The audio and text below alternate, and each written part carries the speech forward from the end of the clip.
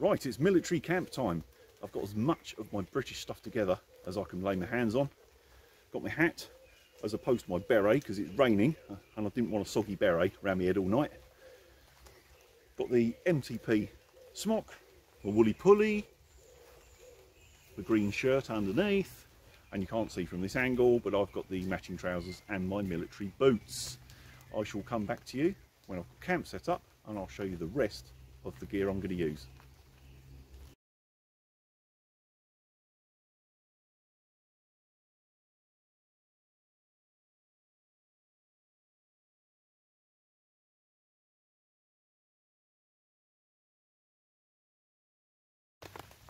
Right, shelter's up.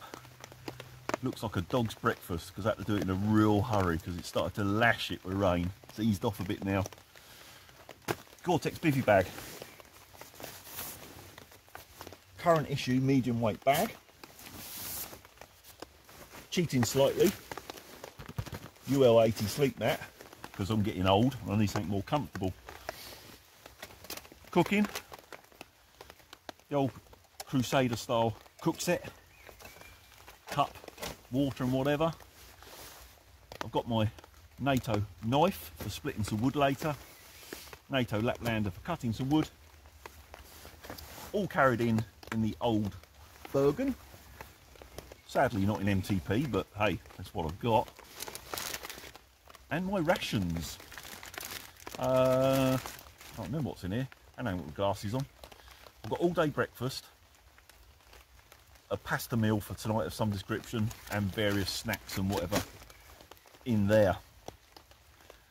Hopefully I might be able to film this a bit better with a better view when this rain stops. Go camping in the rain. Yeah, it'd be fun. Yeah. Oh, fuck. Love it. I love it.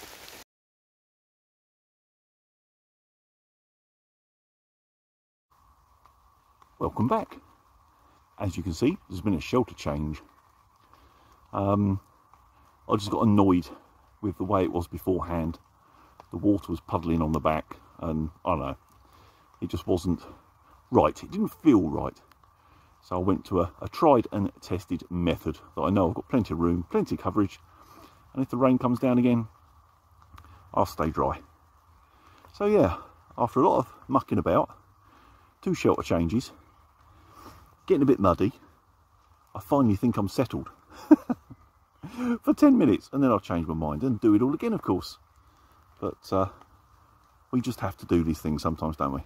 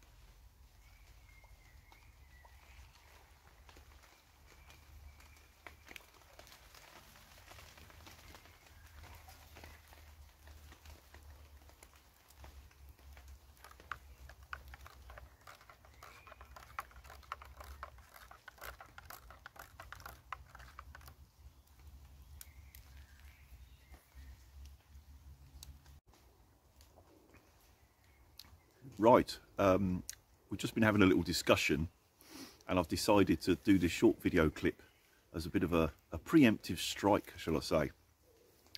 I suppose others of you will also get this if you use military kit. Maybe I'll just put this down a minute. Whenever you do a video using military or surplus equipment, you often get an ex-military type come on and give you grief for it. I've had it quite a bit in the past. So just to say in advance, this jumper I've got on, the old woolly pulley, it is surplus. So yes, it's not mine originally. Therefore, this is not my rank. This is not my Skill at Arms badge. This is whoever the original owner was. The reason it's still on there, he's made such a fine job of putting it on. If I tried to cut the stitching and get that off, I'd end up with a hole in the jumper. So I'm not going to do it. If the military were that worried about other people wearing someone's rank, they should remove them before selling them, in my opinion. So that's just to put things straight for people before I get all the silly comments. All my gear is surplus. No, I'm not military. I hope that clears that up.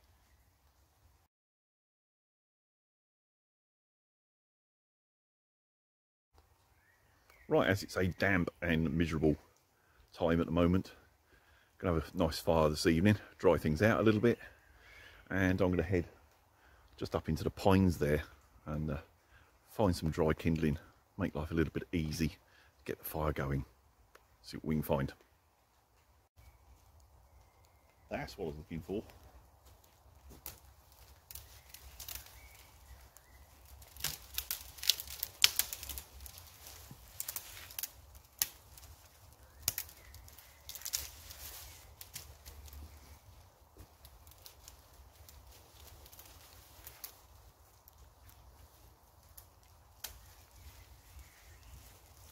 Nice load of dry stuff, well up off the floor, sheltered, that'll go well.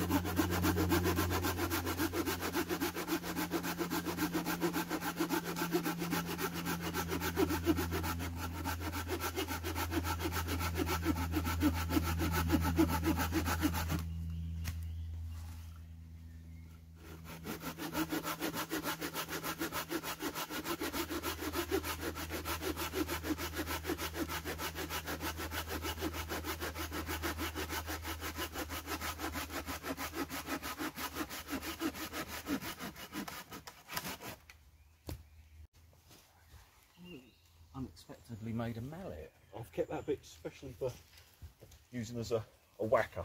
And a baton. Yes, of sorts.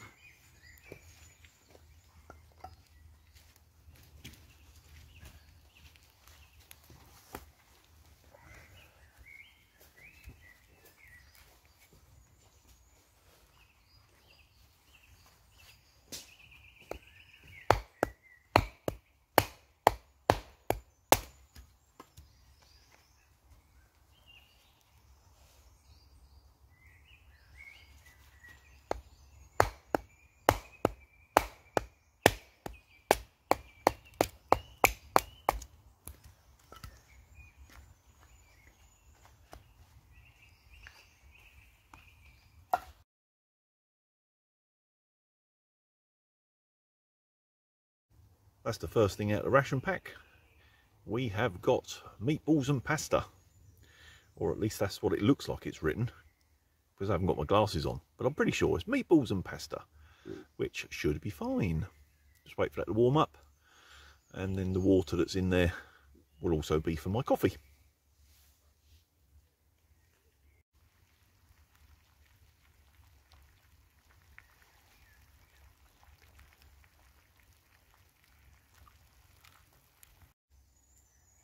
Right, now I've opened the pack, I can confirm it is meatballs and pasta. It's, don't smell that, you know, clever, so to speak. Got some decent sized meatballs in it though.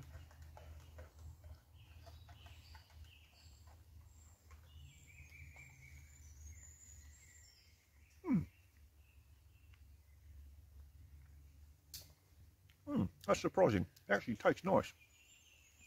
I'll say the smell doesn't smell like any meatballs and pasta that I've ever cooked. But apart from the smell, taste is fine. So that's what matters, isn't it, really? I'll get on this scoff because you don't want to sit and watch me eating, do you? Well, that's dinner done, and it was quite pleasant. So finished my coffee, and while we've got this dry spell, not quite sure how long it's going to be dry for, cut some more wood, because I've got a funny feeling we're going to need a decent fire.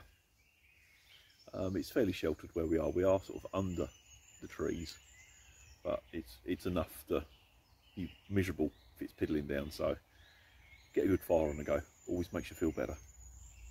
But of course that means cutting more wood. Not my favourite job.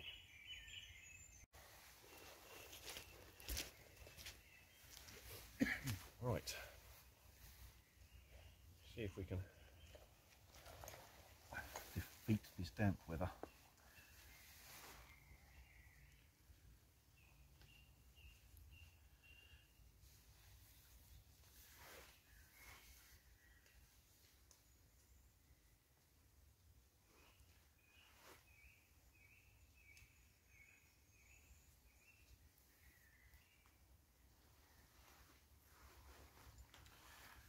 And do a little bit of cheating as well. Be rude not to.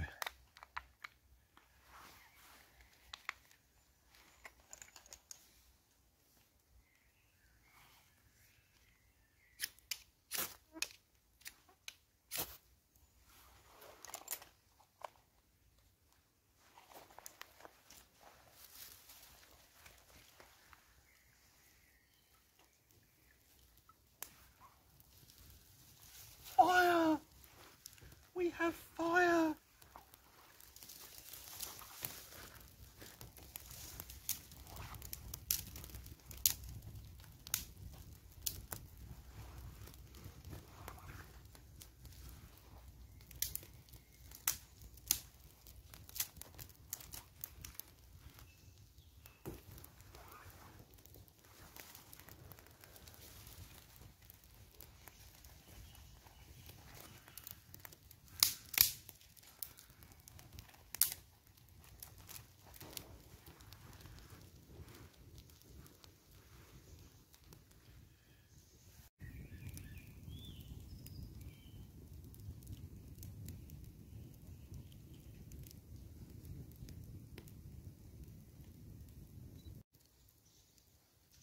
Right, fire's lit, dinner's done. Time for beer. Hobgoblin Ruby. I quite like this. Haven't had it for a while. Make a nice change. Cheers.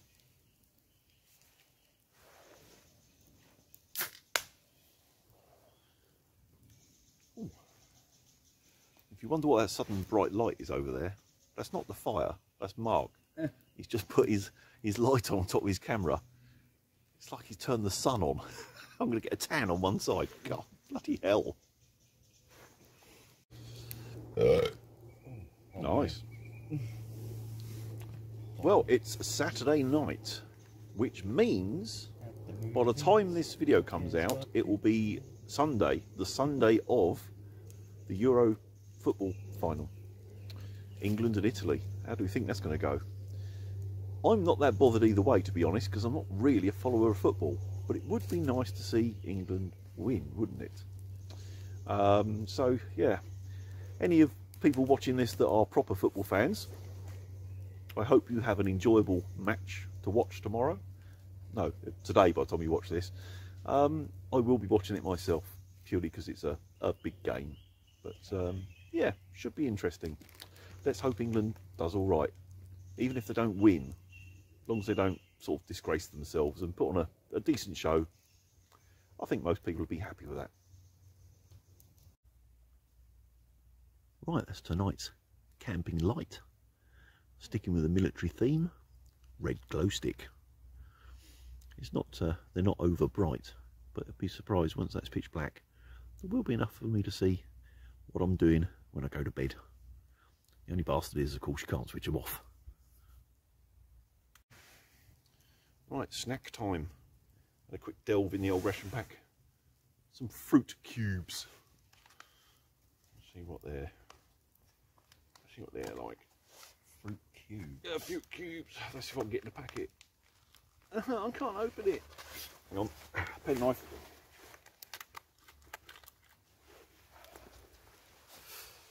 Even brought the British Army penknife.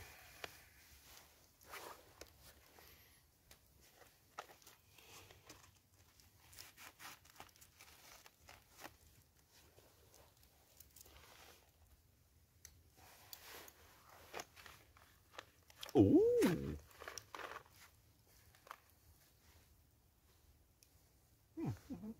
Cubes of fruit. Just like little sweeties, really.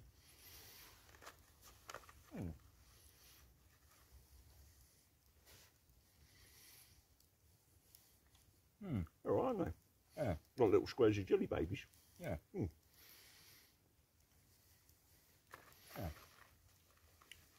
Different. I was expecting to be proper fruit.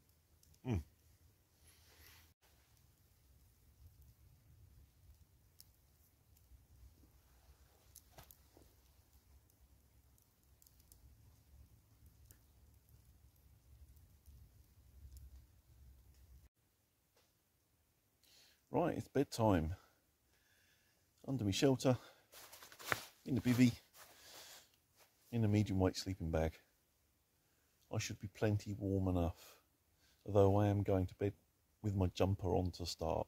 See how I get on.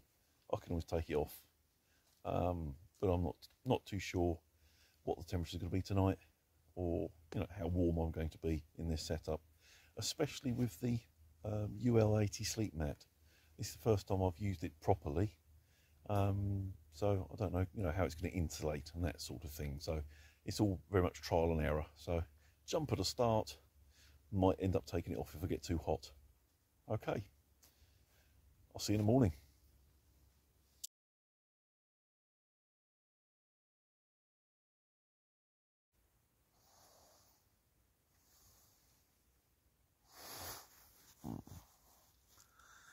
Morning. Well, I had a really nice sleep. I was lovely and warm. I had to take my jumper off. I got too warm. Oh, lovely. Oh.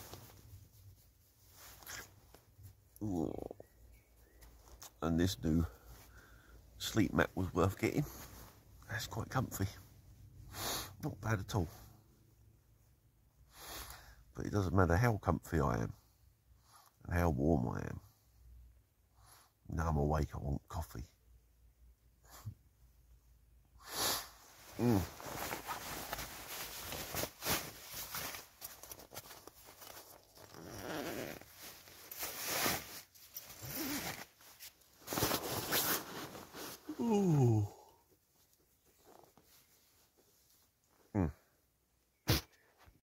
Good morning, Mr. Mark. Morning. Did you sleep well? I did. Good. Just not enough. Just not enough. No, I slept all right. It's alright, it was nice and warm and comfy. Good, good. Chance, isn't it? And you got your coffee now, that's all that matters. My anti-murdery juicy juice. Yeah. Yes. Not a bad location, this. First time I've been here. Nice little quiet bit of woodland.